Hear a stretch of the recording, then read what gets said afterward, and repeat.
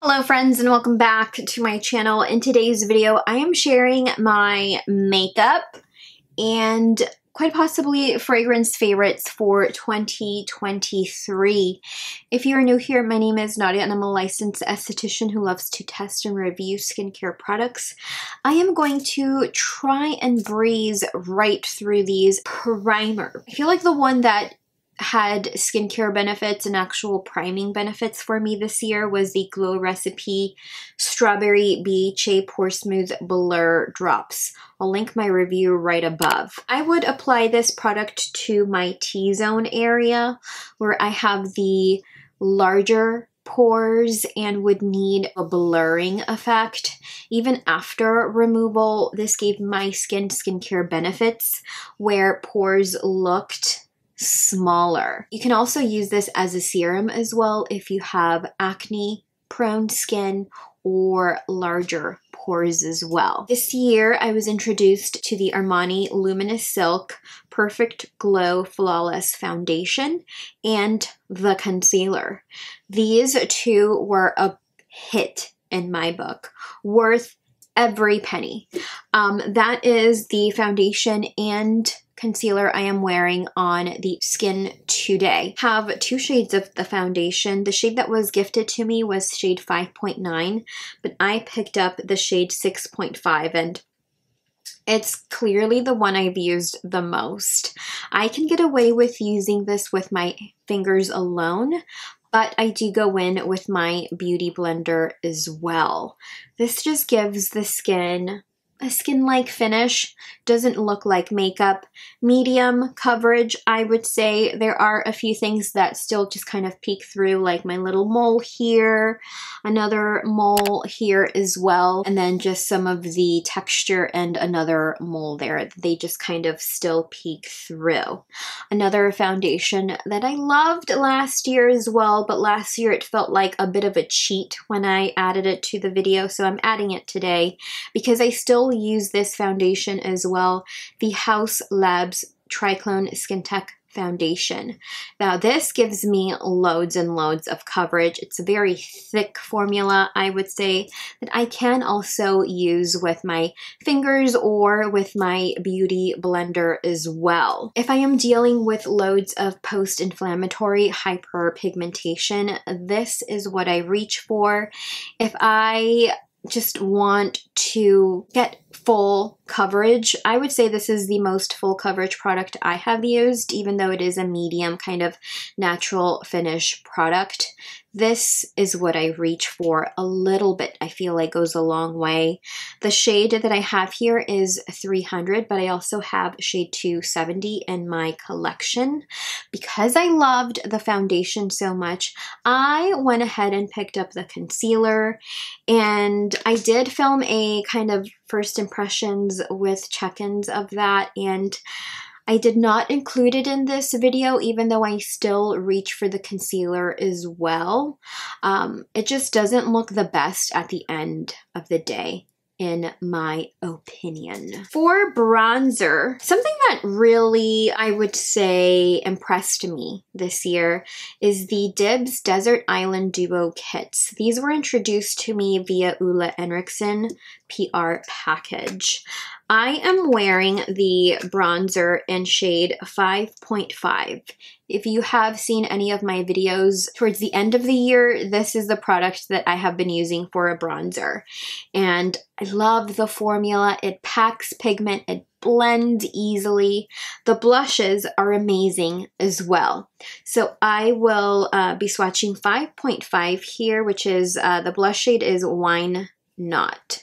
So I'm gonna just swipe it here, just one swipe, and look at that pigment for the blush. Bronzer, which is what I am wearing today, one swipe, bam. Beautiful, beautiful formula.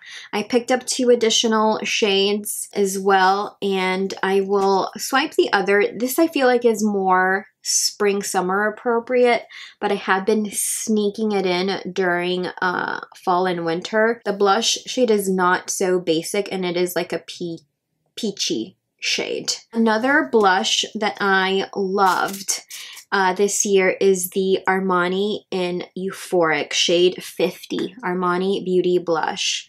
This is what that looks like. It is a beautiful shimmery. It's a beautiful shimmery peachy pink shade that is just stunning. Perfect for spring, summer. You must, however, die for the shimmer. That is a bit of a finger swatch for you.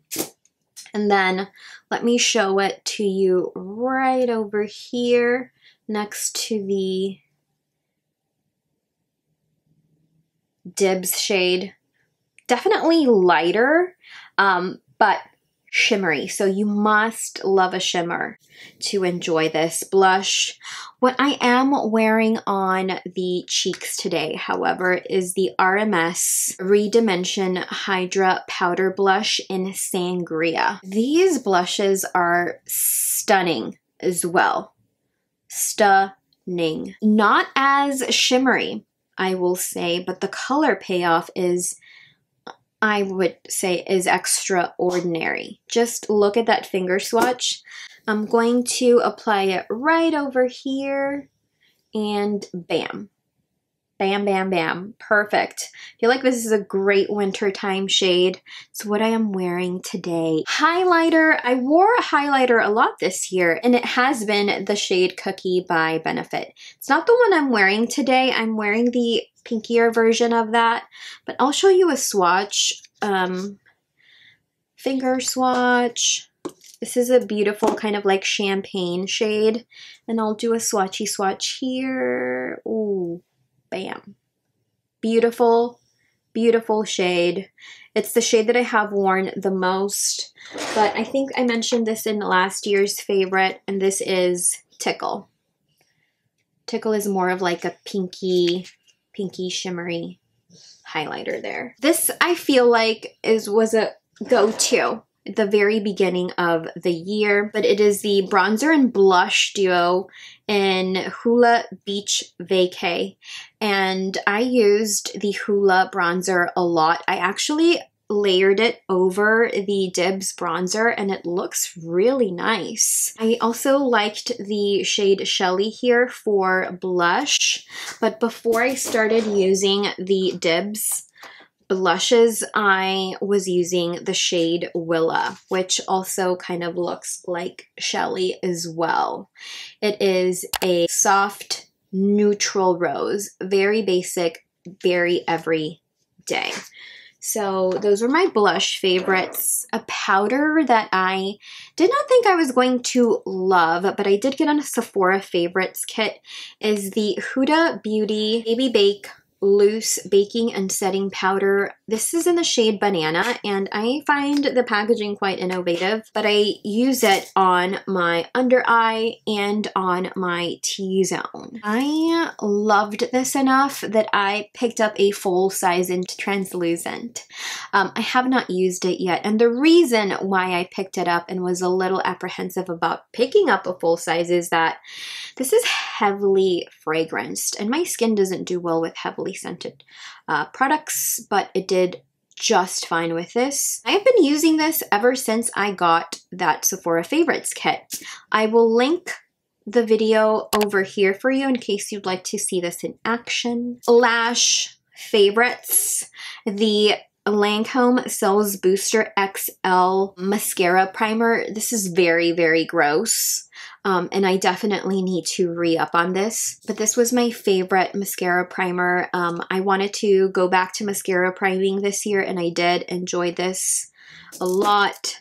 The Benefit Fan Fest mascara. This is a fanning and volumizing mascara in, I guess, black.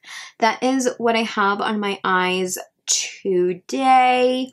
Love, love everything about this. The more I use it, I feel like the better the formula gets. This is my favorite type of mascara wand as well. Favorite, favorite, favorite. More Benefit products that I loved, and they're all on my brows today. Precisely my brow pencil in shade 3.5. The Fluff Up Brow Wax. This is a 2023 release. I cannot do my eyebrows without this. And then for more of a fluffy look, this is a mini travel size that came in a kit that they sent. But this is Gimme Brow. I think it's 3.5 as well. Love these. This is the Huda Beauty Lip Contour in Honey Beige. I love that this is, you don't need a sharpener for this because who has sharpeners nowadays? But let me do a very bad swatch for you all. Very beautiful, beautiful shade. Obsessed. This was the year of the gloss for me. I have the Merit Shade Slick Gel Tinted Lip Oil in Mapleton. That is what I have on my lips today. The Merit Gloss or Lip Oil formula has been a favorite. One of my other favorites of theirs is the shade Taupe. Amazing. I have this layered over the Benefit Flora tint. This is a Desert Rose tinted lip and cheek stain. I do not use this as a cheek stain. I prefer to use this as a lip stain. Stunning. I also love the Bennett tint. This is the rose tinted lip and cheek stain. I know that it looks like I haven't used much, but a little bit goes a long way. And I do kind of mix these together depending on my mood. Recently, Flora Tint and the Merit Lip Oil have been my lip combo of choice. I'm not looking back. But another Lawless Forget the Filler favorite that I have is the Lip Plumping Line Smoothing Gloss in Velvet. Let me do a swatch of the Merit Lip Oil. It's nice little gloss there. Lawless. This came in that Sephora Favorites kit. This is like a muted rose kind of shade. We'll do a swatchy here. There's definitely more color payoff in the Lawless formula. This is definitely more like a lip oil. Now I did try a different makeup setting spray this year, the Charlotte Tilbury one, but that is included in my fails of 2023. So I will link that video up above. My favorite makeup setting spray of the year was the Professional Super Setter. I think this was a favorite of 2022 as well. I did use it on this side for today's filming sesh, and I did use the Charlotte Tilbury unit. My gripe with the Charlotte Tilbury was, of course, the mist, the sprayer, and the smell. It's not a, lovely scent. This is unscented, but the ingredients there don't give it a bad scent at all. This has more of like a natural matte pore diffusing finish, which I love. Fragrance favorites. Surprise of the year was the KLE Yum Pistachio Gelato 33. The notes here are pistachio gelato, hazelnut, sweet rum, whipped cream, marshmallow, cotton candy. Wow. Amazing. On me, I can definitely read the marshmallow, whipped cream, and the pistachio notes. This is soft, fun, girly. And another favorite that was a surprise was the KLE Vanilla 28. I just bought this during the Sephora fall sales event, and I am almost halfway through. These two layer beautifully together, and recently I did add the KLE Eden Sparkling Lychee to my collection. This was a blind buy fold size, which I haven't done in years. I'm not quite sure how I feel about this just yet, but I will say that this combo is divine. But maybe I'll mention or talk more about this in the future. It's still in its packaging. But this, it's just, I never thought of myself as a vanilla girl, but I am a vanilla girl. This combo as well gets me some amazing compliments. And this mixed with musk, which apparently KLE is sadly discontinuing, got me so many compliments this summer. Let me know if you would like for me to do a KLE fragrance video. Let me know in the comments if you're interested. Another favorite was the Valentino Madonna Born in Roma. I think this is the Intense. This, perfect for date night. This is romantic. This is sophisticated. This to me reads luxury.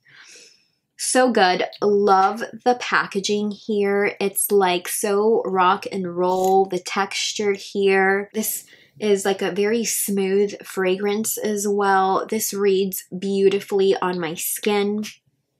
And this was gifted to me very generously, very kindly by Valentino. And it was an absolute hit.